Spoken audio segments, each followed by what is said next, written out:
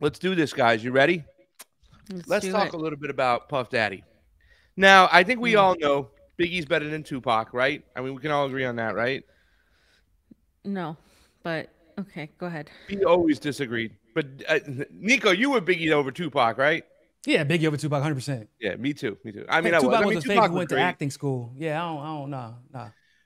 Tupac was great, but I mean, all that stuff that happened was really, really crazy. I mean, it was nuts. The fact that people would say, Biggie versus Tupac, and then their lives were lost, and all these things were going on. But one person stayed alive through the whole thing. One person never spent a day in jail, and that is Puff Daddy. And recently, these Puff Daddy revelations, excuse me, revelations have been coming to fruition. You And sure you ain't start that tequila already? yeah, I know. I want to start. I got a little rum in my coffee. But all this information that's been coming out on Puff Daddy is kind of crazy because he's been emulating what a lot of other music moguls have been doing. And really, when I tell you the truth, when you look at this stuff, when you start going on down the family tree of the Epsteins, and you start looking at Ghislaine, and you understand Robert Maxwell, who Robert Maxwell was, his relationship with the Mossad, it's very hard to avoid and see that there's a pattern going on. And the same thing is going on with Puff Daddy. And I like to talk about it really quick. Let's put up the tweet that I had. And here was the first question I asked you guys. And this is something I probably might be fresh to you. I don't know if you guys have gone into this a little bit, but is Puff Daddy going to be Epsteined by the elite, or is he going to be protected by the elite? Now, when I say protected, there is a chance that Puff Daddy has videos and footage of some of the elites or their friends, and he's holding that over their head so they won't kill him. Remember, they raided just recently, ladies and gentlemen. If you don't know, they just raided Puff Daddy's Miami house, New York house, and Los Angeles house at the same time. Boom. I mean, that takes a lot of money, a lot of resources, and a lot of shit to make that happen, right? But they raided those houses at the same time. Puff Daddy's out. But the accusations are still out there. And some of the accusations that have been now brought to the forefront are really scary. Everything you saw with the Epstein kind of scandal, people being drugged, people's holy of holies not being able to be held tight, if that makes any sense. Cat Williams on the Shannon Sharp show, was it the Shay Shay Lounge? Talked about it. Shay. Yeah, he mentioned it. He threw it out there, little snippet, like if you want to keep that holiest of holiest one night, you got to say no to Puff Daddy. And there's been times when public where you see like kind of Mike Tyson making sure that he kind of straightened out and took Puff Daddy's hand away from him and moved off to the side and say, no. Accusations by 50 Cent saying certain stuff like Puff Daddy told him that he wanted to take him shopping, that he would pay for it. And all these accusations swirling around there.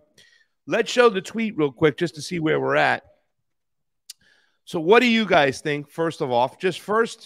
Before even diving into it, Fee, do you think he's going to be Epsteined by the elite, or do you think he's going to be protected by the elite? I mean, I don't know because I honestly have been lightly watching and following this because there's just been so much going on foreign policy wise that I'm just like, oh God, another sex trafficking thing. I was more so following the other thing with the Nickelodeon pedo guy who's a super Zionist, and like how Amanda Bynes tried to warn people a long time ago, and you know how she really just completely, they derailed her entire career. And so this is just more of that, and I see these people as getting away. However, I always go back to, they always tend to punish the black men more from what I've seen. I mean, you look at what's his name, Bill Cosby. He got way more than anybody else, and I think that if anybody is in danger of being, thrown out, it could be Puff Daddy. However, I think he's been protected to a certain degree because his following, the interconnections that are there involve so many different people that I think if they don't protect him, they're going to have to get rid of him. And I think that the people running the show are more of the Epsteins and the Harvey Weinsteins of the sort, and not to go all crazy on that, but that's the reality, if you know what I mean. It's funny, and Nico, we'll get your opinion in 1 second, but when we were doing this, I remember the Duran following the Epstein situation, and I think it's Alexander Cristofaro, the guy from Cyprus, he had made a comment that's very similar to mine, where this is like almost everything. This is like the top of the food chain. This is so, so important. And I remember Fee was like, yeah, it's important, but it's not like the most important thing. But these are the people who are tied to the globalists who are calling a lot of shots. And listen, I get it that, you know, obviously Puff Daddy being black, you know, he might be more on the chopping block than an Epstein or a David Geffen, who we're going to speak about, or a Clive Davis. And I'm gonna explain to you who these people are.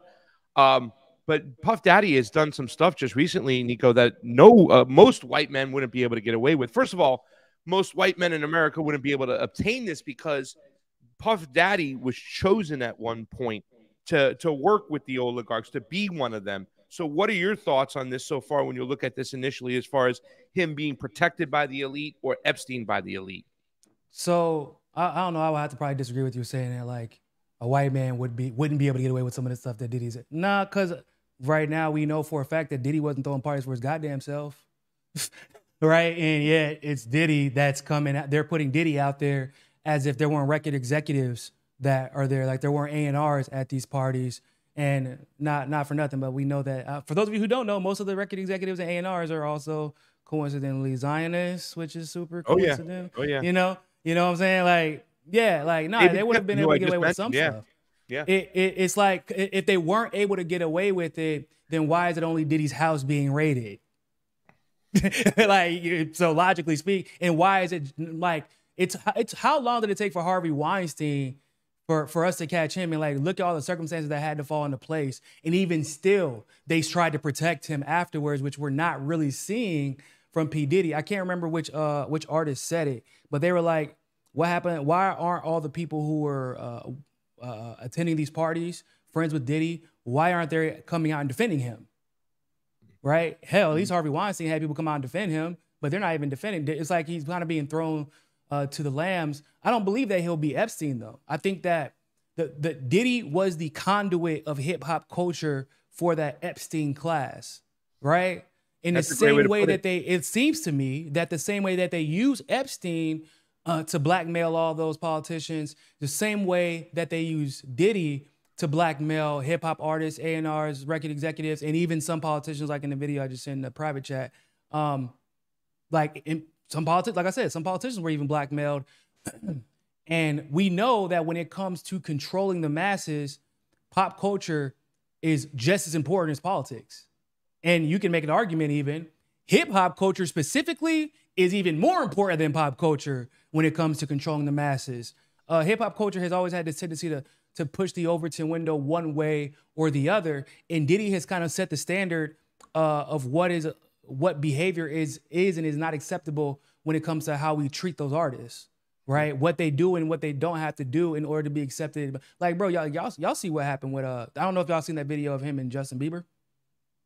Yeah, man, like I adopted Justin Bieber, and you know, we gonna do all this fun stuff with him and Justin Bieber's best friend, like it's a 15-year-old's dream. We can't really say on camera. What the fuck? What are you doing with 15-year-olds that you can't say on camera? Yeah.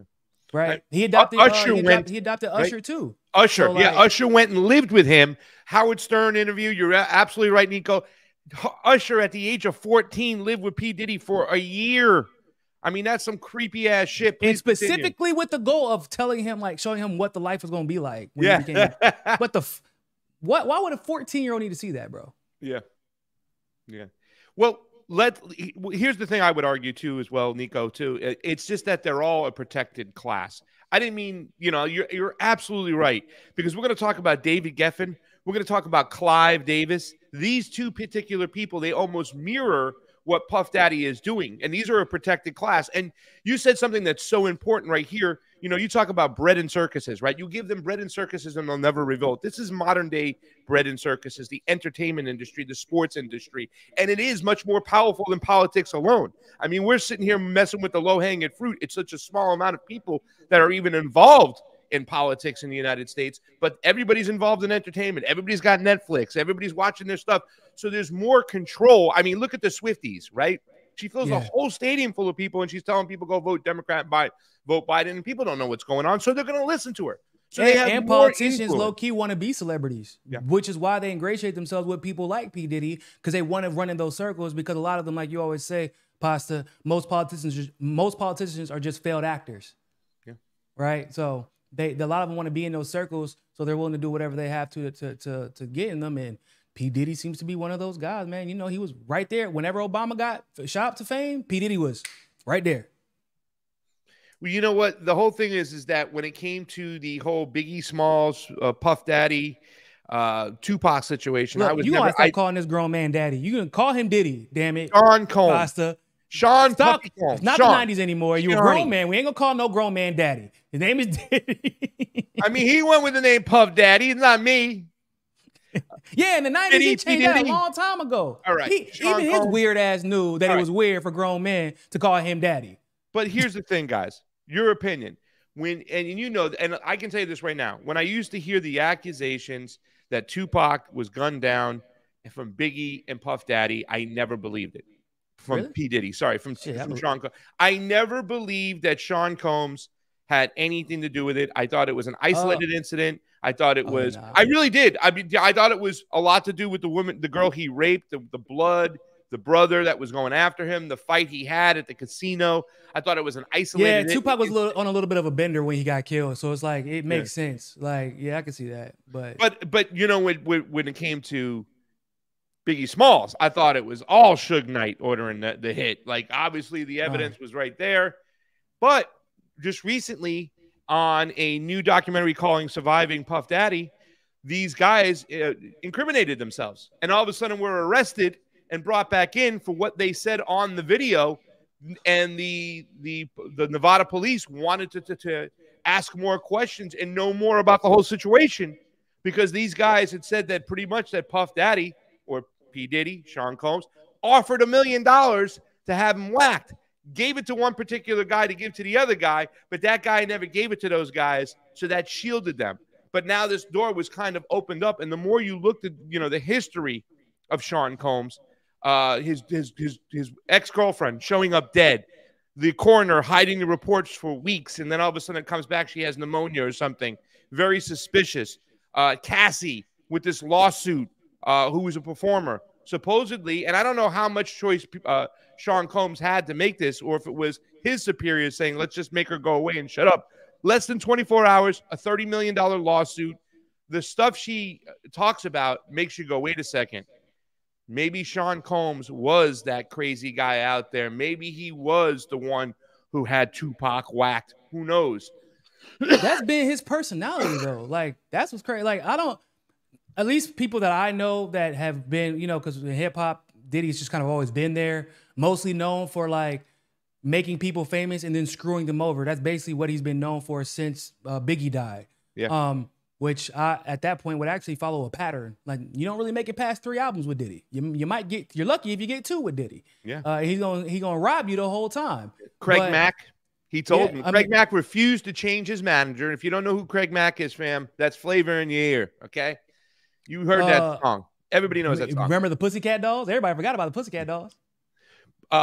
Craig Mack, with the situation, though, really quickly, just so the audience knows, Sean Combs told him he had to change his manager. Craig Mack refused to change his manager. It was just a childhood friend. Didn't want to do it. P. Diddy refused to release his last album. Never released his last album on Bad Boy. He had that power. He had that strength. And that's when you hear a lot of the talks about him being a control freak, him, you know, just going over the top. Let's take a look at these allegations. This is from the Independent. It says, what are the allegations made against Sean Diddy Combs? We got this up. Independent. Jamie. Is Jamie there? Jamie. All right, let me get it up. I think you're the one that's echoey, Pasta, by the way. I yelled, I screamed there.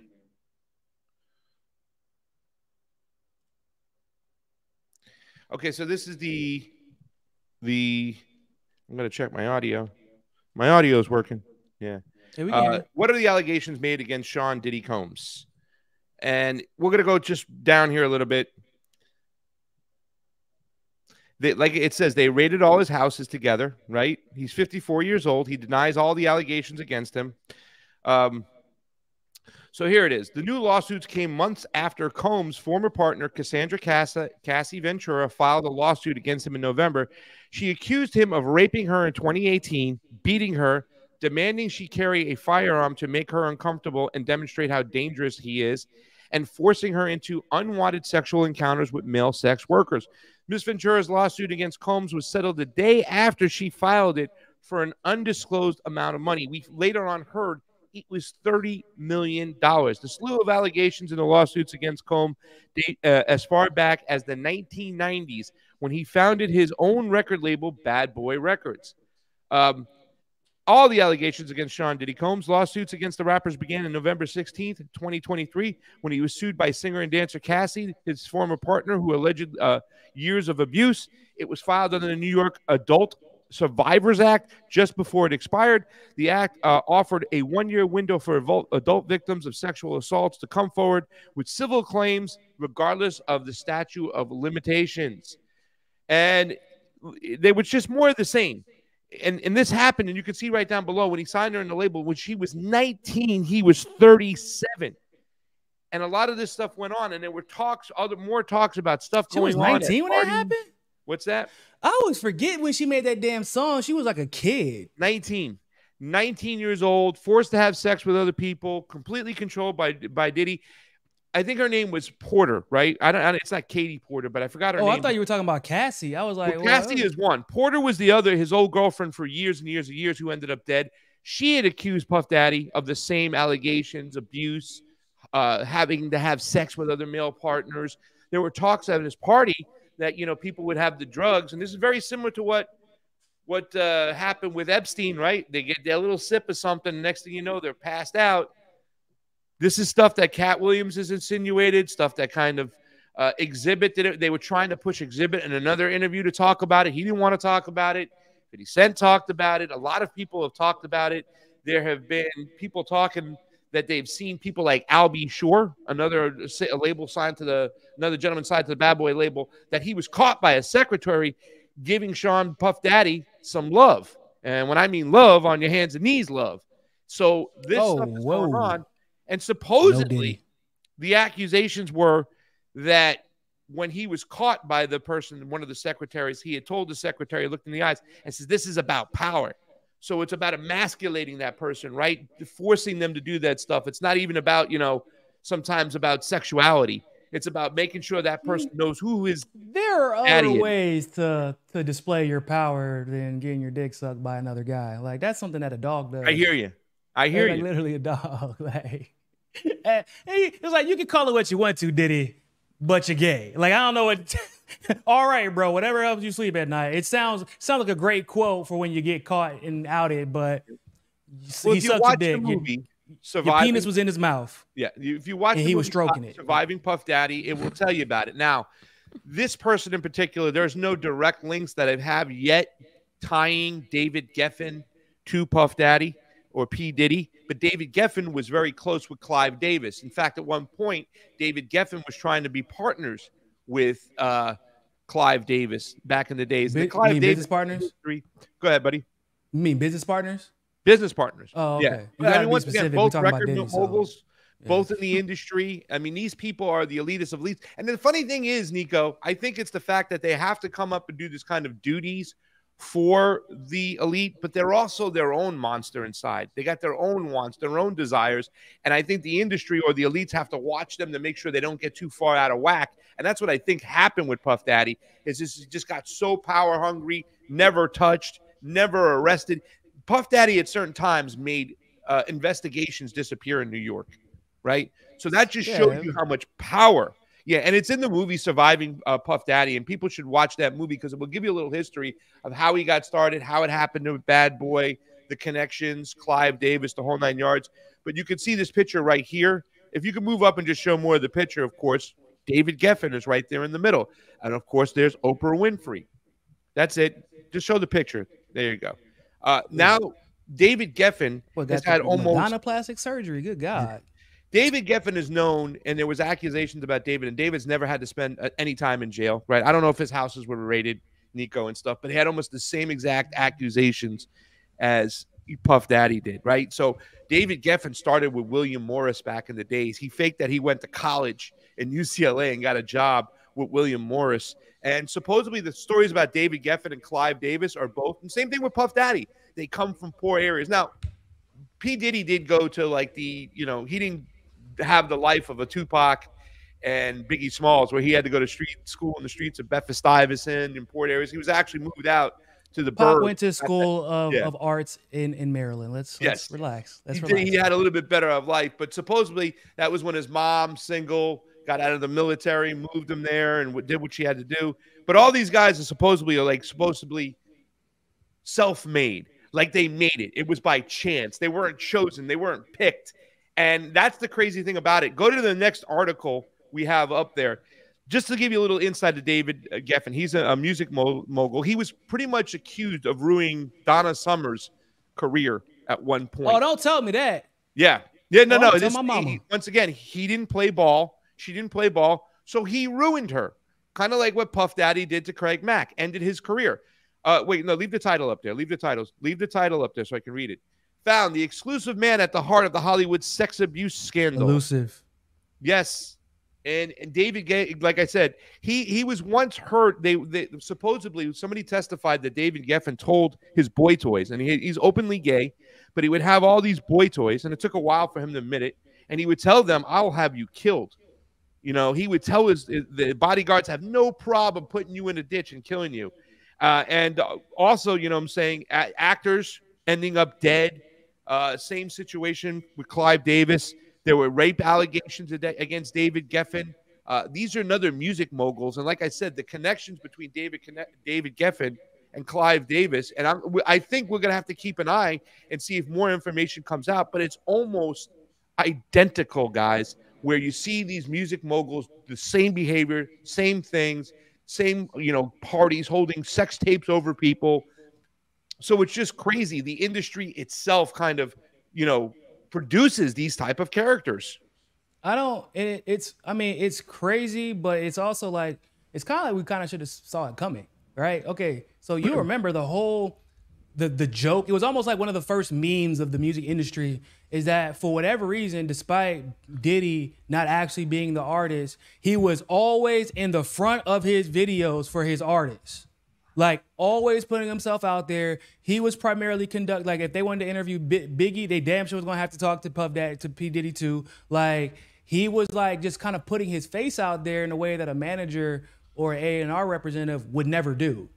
In the same way, like, you see they'll make, like, kind of like how Elon Musk does right now with X, actually. Yeah. Like, he makes it about him. And it's almost as if Biggie was just a conduit for Puffy to be who he became. And that was always the goal. And even though after Biggie died, he tried to make all these songs about him and, my heart broken by Diddy, which is in my opinion was probably bullshit. Yeah. But there was a point where Biggie, it was never supposed to be, in my opinion, it was never supposed to be Biggie getting bigger than P. Diddy in the Bad Boy label. It was never supposed to be that. It was always supposed to be Bad Boy or Diddy, Bad Boy, and the artist. And Biggie was becoming a legend in and of himself, which would present a problem, especially at a time where, like, Diddy didn't have.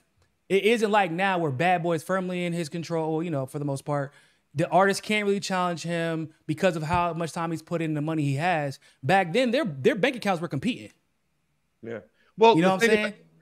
So there's even more to that. Let me kind of provide a little ammunition for that theory there.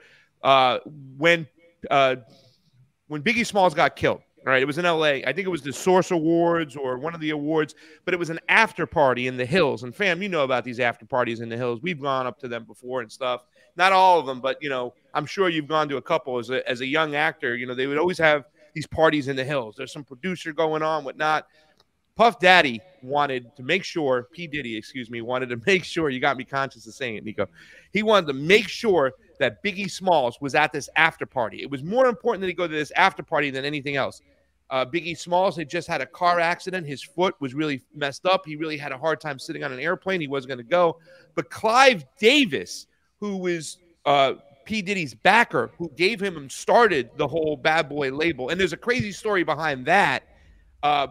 he had set up for Biggie Smalls to go to London the very next day after that party. Didn't even want him going to the party. In fact, Biggie Smalls didn't want to go to L.A., then go all the way back to London. Clive Davis had him set up to meet all this international press and all these other people here. He was going to be the next big thing. They were going to introduce this guy. This is the next big thing, right? Like, Biggie was starting to hit his stride. Like, forget about it. He's going to be one of the biggest things out there. Diddy was so pissed off and said, no. He was calling Clive Davis executives. He was letting them know Biggie Smalls is coming to this after party in L.A., and it's more important than what you got going on. Well, he never made it to that after party because he never made it out of L.A. He was set to fly out at 6 o'clock in the morning the next day to go to London. Clive Davis, the head of the record labels, you know what I'm saying? Big-time music mogul, had it set up. So it made me think, I never, ever, ever questioned at all, and when we talk about another thing I never questioned, that Puff Daddy had something to do with Biggie Smalls' death. Maybe not, but he put him out there like a lamb to get slaughtered. He really did. He put him in the worst position possible, and that was all P. Diddy. And the next day, guys, P. Diddy flies to San Diego. Just fly, like, people are like, what the hell is going on? He just dies and you're flying to San Diego for something that's going on? And it's kind of crazy because we're going to play this next video now. You want to talk about Clive Davis, the man who made P. Diddy, right? Who signed him to this executive, who created Bad Boy for him. That's Clive Davis. And P. Diddy had to go over some other guy. His name was Andre. I think it was Andre Harrell, who had, pretty much Andre was Clive Davis's little boy toy growing up. And then all of a sudden, P. Diddy was Harrell's little boy toy. This is all in the movie. It's like you can see this pattern happening all the time, the way they do things. Well, P. Diddy went around Andre to get the label with Clive Davis, and there's been accusations. Watch this video real quickly, guys. Look at who Clive Davis is. Look at the behavior.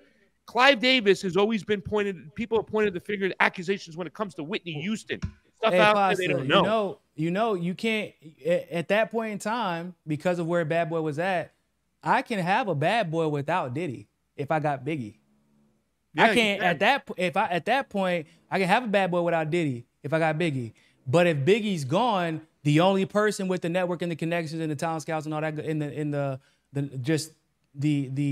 culture is Diddy. He's the only one left because you just killed off the cash cow. So it's almost like he put Clive Davis in a position where now you got to give me everything I want and give me all the power because the cash cow is gone. So and a lot of people say that, well, P. Diddy was Clive's little boy toy, but Clive and the music, he can find another boy toy. You don't need to just stick with Diddy. Take a look at this really quickly. See who Clive Davis is, the accusations when it comes to Whitney Houston, the craziness behind that. See how powerful these music moguls are. Diddy is truly a monster and represents everything that's wrong with the music industry. What most people don't know is that Diddy actually had a mentor that molded him into the monster he is today. Most of you should have heard about the powerful music executive Clive Davis and his contribution to hip-hop. Clive Davis was behind artists like TLC, Whitney Houston, and Brandy. Back in the 90s, Clive Davis actually signed Diddy to a label deal for Bad Boys after Diddy convinced him that hip-hop was going to be the next big mainstream music. The story goes, Diddy was fired from Uptown Records and was looking for a new home for his record company, Bad Boys. This is when Diddy ended up meeting Clive Davis, who decided to fund Diddy's Bad Boy vision, taking Diddy under his wing and mentoring him. After becoming Clive's prodigy, Diddy became the mega hip-hop executive and mogul he is today, reaching heights he wouldn't be able to without a man like Clive Davis behind him. Now, the industry for many years has been talking about this meeting between Diddy and Clive Davis, claiming that Diddy did way more than just show music to Clive. According to many in the industry, it was believed that in the 1994 meeting, Diddy actually got on his knees for Clive Davis and did some extracurricular activities for him. It is also alleged that Diddy would then end up secretly dating Clive during this time for 5 years. For years, this has remained an unconfirmed industry rumor that no one really had any proof of for the longest. Well, that all changed back in 2013 when Clive Davis himself wrote in his memoir that he was indeed a bi man who was into men and women, openly confessing that he had secretly dated many men within the industry. This, for most, confirmed the rumors that Diddy had to pay a dark price for his success. So, extracurricular activities, man. And the next article, you can put it up right away. Our boy Suge Knight, right? He confirms it. He says that he walked into a meeting and that it was confirmed by Jimmy Iovine, another music mogul. Put it on up. Jimmy Iovine? or Jimmy Iovine. Jimmy Iovine. Yeah, Jimmy Iovine. It's Jimmy Iovine, not Yeah, Iovine. Yeah, okay. Another music, yeah, like Suge Knight says he claims, and listen, this was said the other day. This is like fresh, right? So Suge Knight isn't doing a 28-year sentence in jail. He has a podcast. It's called Collect Calls with Suge Knight. His lawyer, his partner, Collect calls him, right? And they have a conversation. They record the conversation, and they use AI to have a Suge Knight talking to the lawyer and whatnot. It's really genius, to tell you the truth. But he talks about this going on where he had heard that Clive Davis and Puff Daddy or P. Diddy were lovers. Who and who? Puff Clive Daddy Davis and Clive Davis. I mean, if Suge Knight said it, you know that boy gonna stand on business. He ain't lying. Suge Knight don't lie. He don't feel like he gotta lie about a damn thing. Like, so it's Suge. So I mean, that's a problem. My thing about Diddy isn't really the focus on him being gay, because like it was kind of a already understood thing within the hip hop world that Diddy be getting Diddy. Like that was already a kind of it's my line is on, oh yeah, you're forcing other people, like you're forcing other women to participate in sexual acts, like, and threatening them if they don't. Yeah. You're enlisting these young boys to live with you in your home and literally trying to show them what you're doing, right? And then there's the fact that so many of these people were like these artists, these hip hop artists, pop artists, record execs, and even politicians apparently were aware of what's going on and just said, yeah, we're going to pretend like that's not happening. Well, they were probably participating in it. They were probably getting what they wanted point. To as well. It's a crazy beast that they created. If you look into the stories of David Geffen, Jamie Deluxe, guys, if you put in David Geffen and go to Rokfin, Jamie Deluxe has done a video about David Geffen several times. It was taken down from YouTube. It was taken down from all the other Facebook platforms, but it's up on Rokfin right now. Jamie Deluxe, he's got a little small thing there. You can see the accusations. The behavior is almost identical to what P. Diddy did. You know what I'm saying? Yeah. These guys participate in this thing. They think they're untouchable.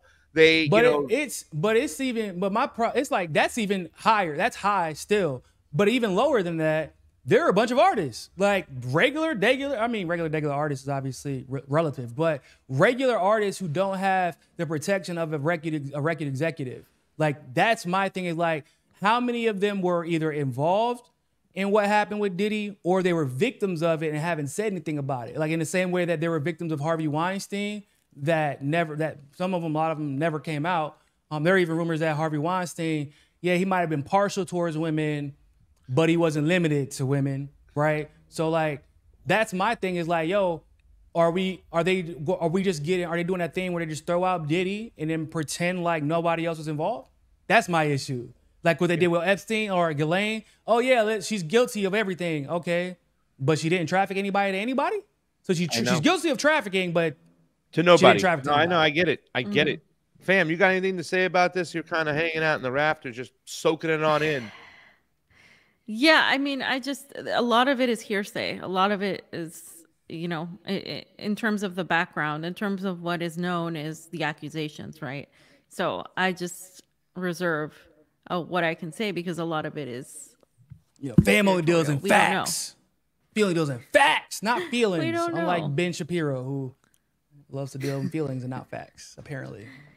So Puff Daddy, after getting P. Diddy, Sean Combs, whatever you want to call him, after getting not arrested, but his house is, searched and whatnot. And obviously this crazy court case now, this settlement to Cassie, $30 million less than 24 hours later. Some people are trying to say that his businesses made the decision. I'm like, no. He was at the top of the chain and he made those decisions.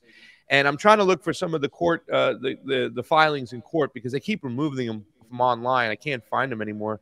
That's why I brought that article, because I have them all together. They're probably going to let him go. That's probably why. I don't know. Who knows? Man, hanging out in Miami. He hanging out down the street from you, Pa, so go ask him. I ain't going near that stuff. No way. Well, he ain't got nothing to do with me. What is he going to make me a famous cooking star somehow? And I got to do what I got to do? No, not happening. But he did return to Instagram. He gets out and he's just going along like nothing happens. Go ahead, Jamie. Put it on up. He returned to Instagram. Sean Diddy Combs returns to Instagram following home raids and lawsuits. And what he did was he just put up a little picture of his lovely daughter You know what I'm saying? But that's the thing. They go into this, they act like nothing's happening, and he just put up right there. You can play the video.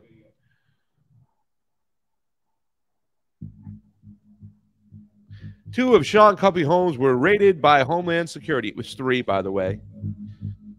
And armed agents searched his properties in Miami and Los Angeles and New York as part of a human trafficking investigation. So the human trafficking, that's what they're saying.